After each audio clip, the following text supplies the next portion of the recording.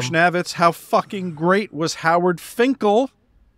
I wish he was immortal because he's the greatest ring announcer ever, in my opinion. Any memories or good stories about the Fink?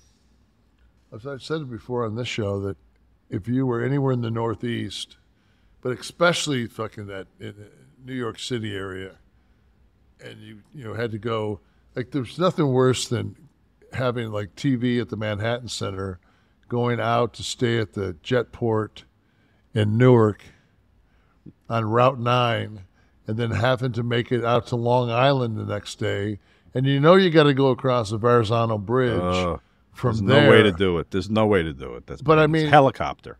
Yeah, and he would like take, go over the Throngs Neck Bridge to so the and lo and behold, man, he was Waze before Waze was, he knew his way around that motherfucker. Brilliant.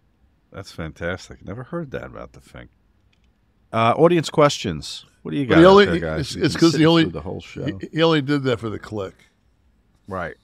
Kept everyone else down. Yeah, but we had to hold them down, man. Nobody else made their promos because of it.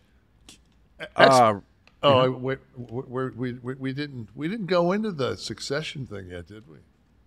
Yeah, that was top of the show. But you want more? No, we didn't. Yeah, I guess we did. I put it over. You thought it was meh. But we really didn't go into what happened. Well, I think we're being considerate of those that take 3 weeks to watch. All right, no, we're good then.